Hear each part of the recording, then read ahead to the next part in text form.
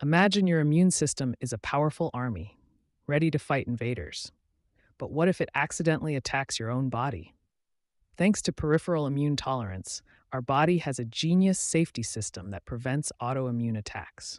Today, we're diving into how this works and why it just won the 2025 Nobel Prize in Medicine.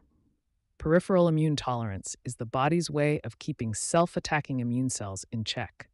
While the central immune system trains immune cells in the thymus, some potentially harmful cells escape into the bloodstream. This is where peripheral tolerance steps in. Regulatory T cells, or Tregs, act as the police in the immune system. They suppress overactive immune cells, ensuring they don't attack healthy tissues. A key player here is the FOXP3 gene, which acts like a master switch to create these regulatory T cells. Without peripheral tolerance, the immune system go rogue, leading to autoimmune diseases like type 1 diabetes, multiple sclerosis, or rheumatoid arthritis.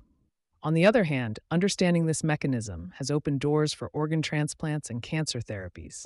By manipulating Tregs, scientists can prevent rejection or even boost immune attack on tumors. This breakthrough was made possible by decades of research.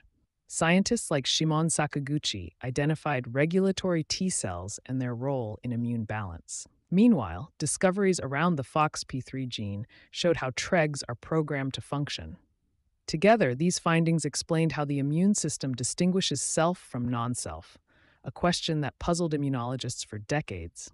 Peripheral immune tolerance isn't just lab science, it affects real patients every day.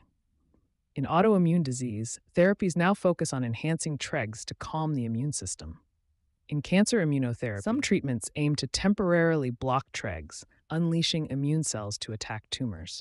Even the Nobel Committee recognized its impact in 2025, highlighting how fundamental this discovery is for modern medicine. Here's something amazing. Your body produces millions of Tregs every day, silently policing your immune system.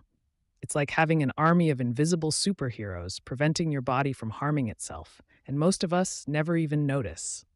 So next time you think about your immune system, remember, it's not just fighting invaders. It's smart enough to protect you from yourself. Which part of your immune system fascinates you the most? T cells, antibodies, or these invisible superheroes? Comment below, and don't forget to like and subscribe for more mind-blowing science videos.